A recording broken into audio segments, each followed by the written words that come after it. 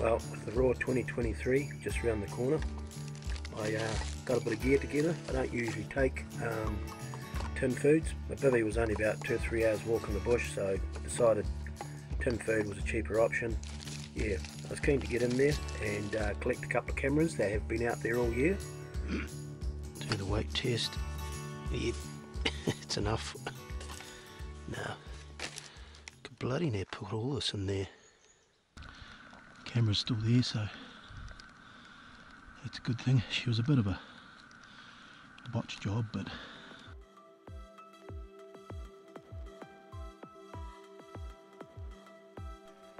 I got this stag on video back in 21 in velvet. He's got a couple more years under his belt. He's not a spectacular animal and should really be culled out.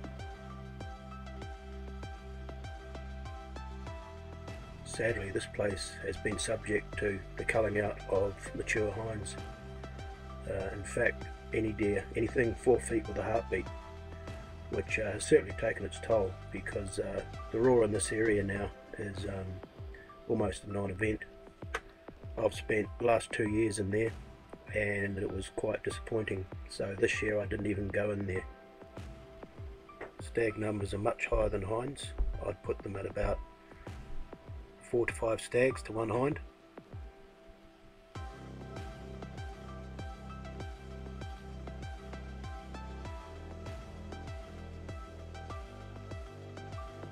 This was the best stag I got on video, but sadly he's gotten old and growing deformed.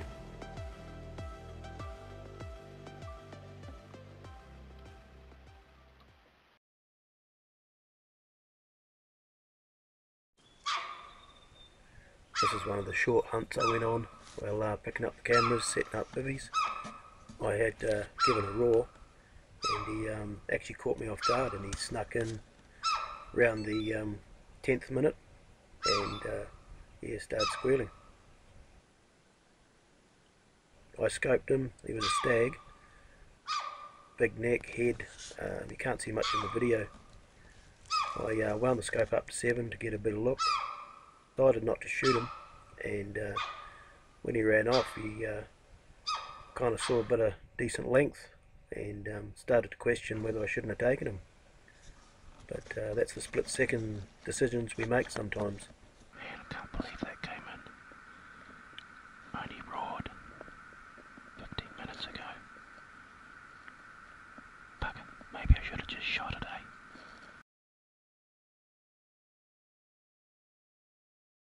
Well, I gave a roar about 40 odd minutes ago now. I had a stag up in here at about 80 metres, smashing up sticks and carrying on. At first I thought he was sneaking in, but he was just smashing up sticks and crashing birds. And then this small one come through.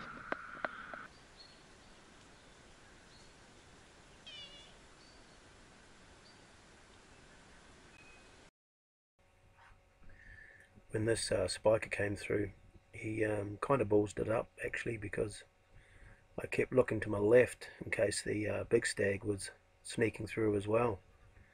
So I kind of had my attention drawn all over the place and not sure where to look. I actually tried scaring this spiker off with a few shakes of my hand and waving and a couple of psts, but sort of couldn't get rid of him. I have shortened this footage down because he stood there for almost 2 minutes.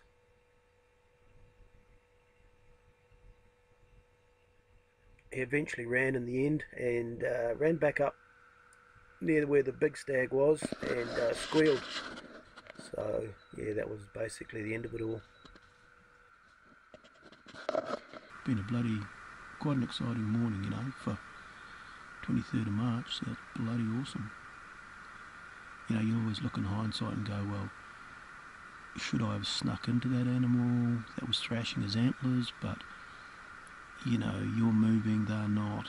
At times, you know, they thrash around, then they stop and look, and they're going to bust you.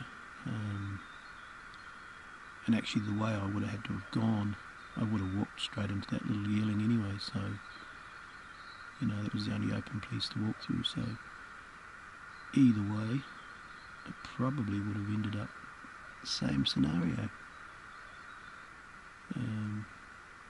So I'm going to go around the hill now. I'm actually on a camera mission set up today, so we'll go around the hill, spend the rest of the day quietly getting to where I want to set up this cameras.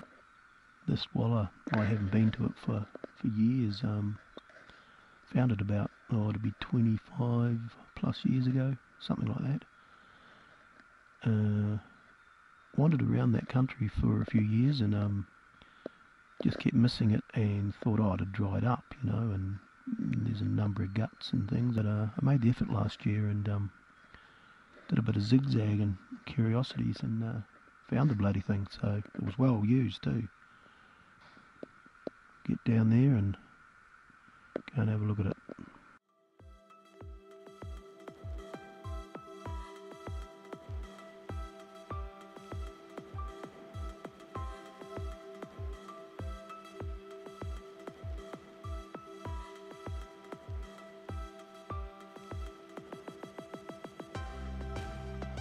This is a young stag I passed up about mid-April. I already had a stag down, but above that I was in an area where I didn't want to fire a shot off that day, so I just let him be.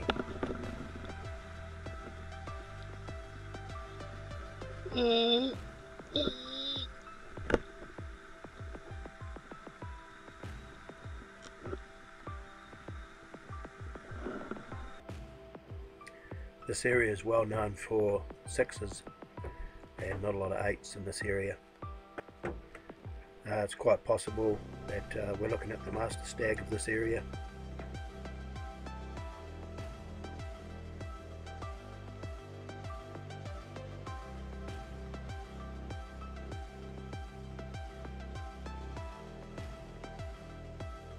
Stags or deer in general are hard to see when they're not in motion.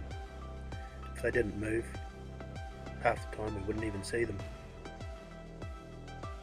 This is another stag that we got on squid cam. Never seen him before. This is about late March. We still got his red coat. As the roar progresses, he actually develops body-wise into a rather large stag. Early May, I got him on one of my cameras, about 800 plus meters away from where squid cam was. You gotta wonder how he got this way, you know, through injury or whatever. And if you think he looks bad, his roar's no better.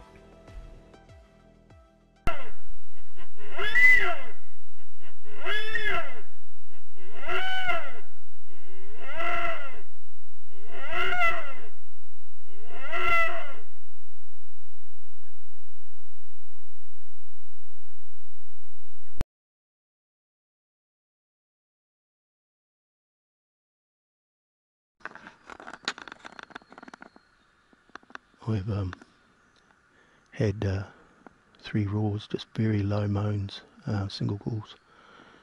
Just those real quiet moans that almost sound like a red. But it's a SIKA. They're up in here somewhere. I've come from about 300, 400 metres away. So I've closed the distance by roughly half. Got the wind coming down and this way a wee bit at this stage, so it's good. As you see, the sun's well up, so got away late. Flat batteries in the car. Anyway, we'll get up in here and hopefully get something on camera. Just bloody come across a pig bed. Might have been where a sow bloody gave birth. Carry a lot of shit around, don't they? Huffing and puffing there, just come up a hill. Couple of old scrapes there. He's just given me a nice single call off camera right through there. Unfortunately, we're actually heading into the sun, so at times you get blinded. So, but we'll close another. He's 150, 120. So I'm going to slow right up now, and yeah, after a bit of meat too, so yeah, maybe if one comes in, may take it for meat. Just over there. Single call. Just over in here. I just walked into a satellite stag. Went up there, gave a couple of squeals. He's just roared, so sometimes squeals, you know, cause damage. Other times they don't. So you could hear that. Not necessarily good. Well, he's gone quiet. Bit of a balls up. So, just going to sit here. Give it some time. To cut this story short, a lot happened prior to this moment. Stalking in, single calls, etc. But it got to this stage. I've been on them for about an hour, and that squealing satellite stag earlier on, yeah, that was the end of it. So I pulled back and left. Okay, it's the next day now. That stag yesterday, as I said, shut up. So I've come in early this morning. It's about 6:37. Been waiting on the hill behind me till daylight came, and heard a couple of faint calls, so he is still going over in there. So I'm going to work my way over and get the wind right, hopefully, and yeah, see what happens. There's a fair bit of wind around today, mist falling and the trees dripping, so yeah, but we'll give it a go. Well, I've come up to this next ridge. The stag's going there, but I've heard one down in there too, so I don't know. We just I need to listen and get another pinpoint on who's where.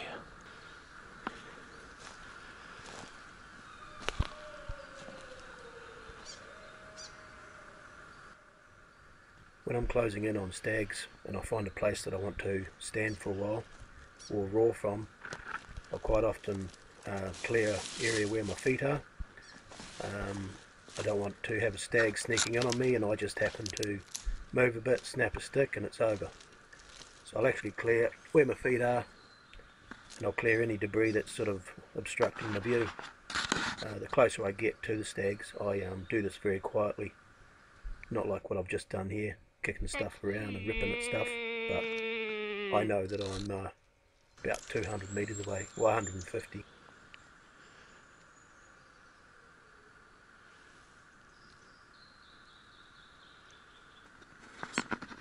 Sounds like they're only 50 yards apart. The wind's swirling, so for me to sneak in there is basically a non-event. I'm going to try and lure one in.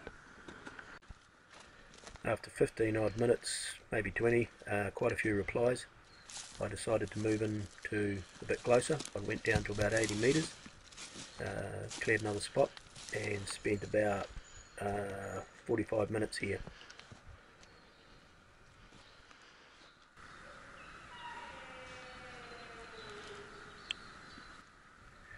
Being 80 metres away, my camera picked up a few of their roars, but not all of them. It was quite a standoff here for a while, and a young spiker snuck in, so at one point I was trying to hide from him while keeping the other stags going.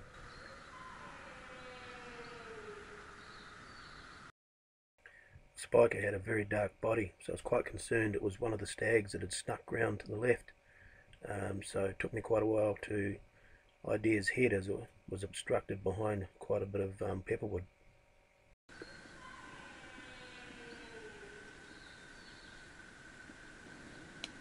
He painfully stood there for about 15 minutes. Spiker eventually did move off in the direction of the stags, so that was good. So with the spiker moved on, I was able to make another move and get in closer.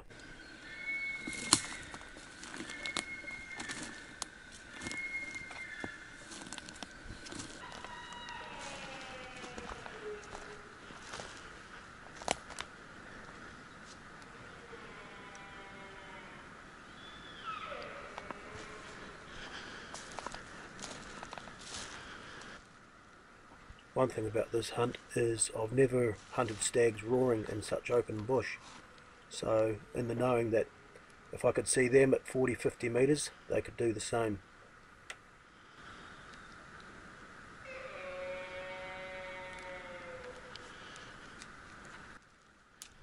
Over the whole time I'd moved about 5 times, and I was now at what I didn't know was going to be the shooting spot.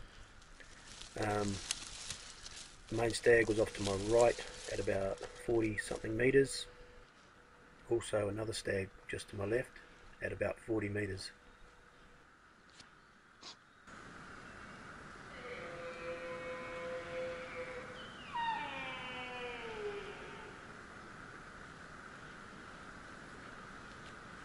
So things were getting really wound up now. I hadn't seen the left-hand stag sneak through. He gave a bark and a grunt from the stag chasing him.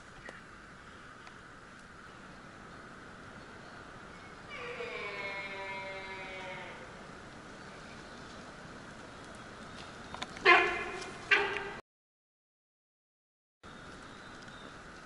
couple of times I had a chance to shoot the stag to the left, but I was still after the master stag.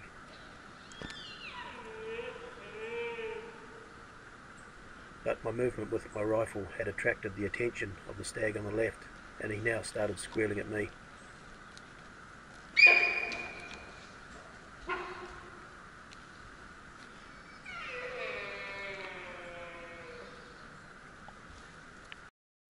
So at this stage, with the stag squealing at what I believed was me, things weren't going so well. So I kind of made the decision now that if I got a chance, clean shot, I would just get some meat while I can. To get to the master stag, I was going to have to go up over this mound. The downside of that, I was going to have to walk in front of the stag to the left. But what I didn't know, the spiker that I'd seen earlier was also standing there this whole time, just out of view. So at this point, if I'd had a go at the master stag, I actually would have walked straight into that spiker, and it would have been the end of it. I had no idea he was standing there this whole time. It was only after I pulled trigger that the spiker bolted out of there.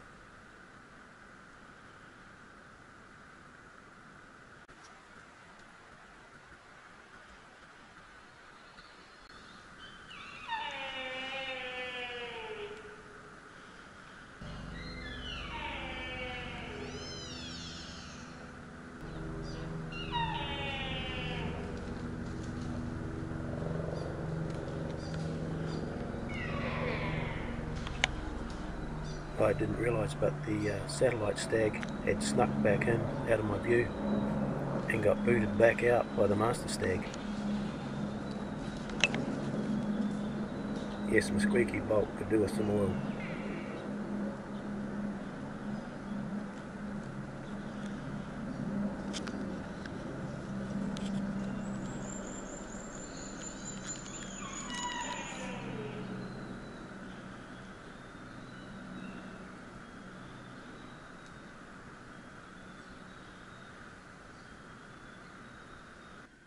Well, it was decision time, so I decided to take some meat while I could.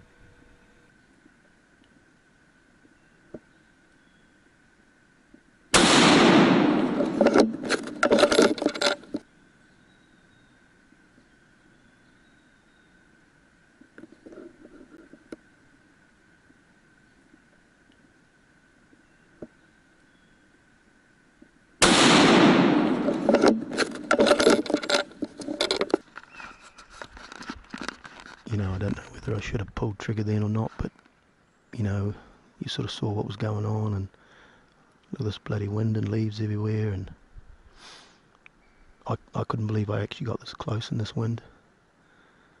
Would have taken a few seconds, big backdraft, and that was it. would have been over for the day.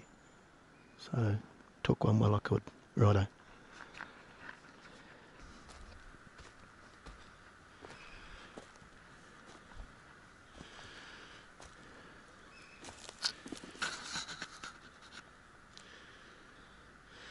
I'm pretty sure that's not the one I saw earlier. Could be. Actually, looking at the stag from this angle, yeah, it is the one seen earlier. Yeah, no, that's him. That young stag wants to come back, eh?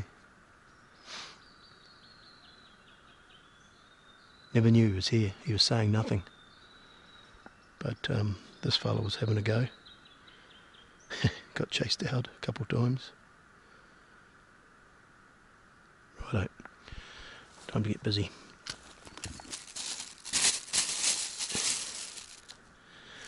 It's about the only thing to hang it off is this bit of a spar that's solid.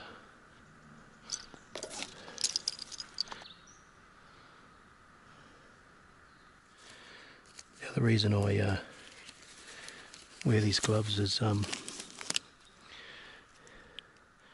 you know, keeps your hands clean, but if you want to carry on hunting, grabbing hold of other beach poles to climb around the bush, and you know, you're climbing up banks and your hands are clean, you're not leaving a blood trail everywhere. Actually bloody hit him where I was sort of aimed, right in the base of the neck. As his head was turned, it was... So, yeah.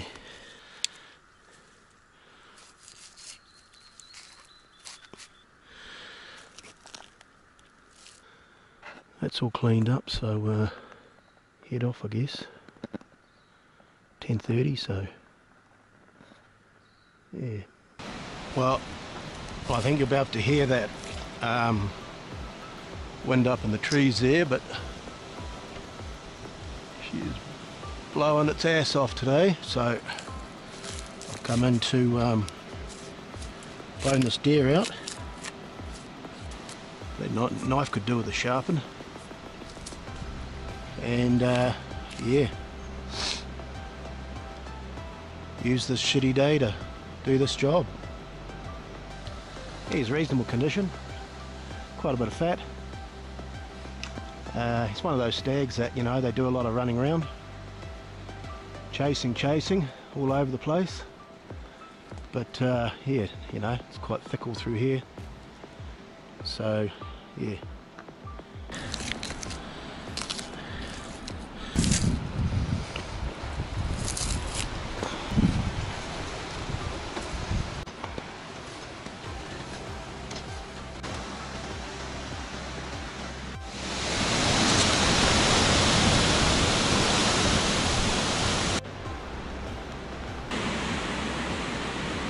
Right, all job done. Got a big bag of bloody steaks for camp feed. Add that to the pack and grab me rope. Bit of a clean up and out of here. That is what you call a tidy mess. Oh, it's a bloody pack full, alright.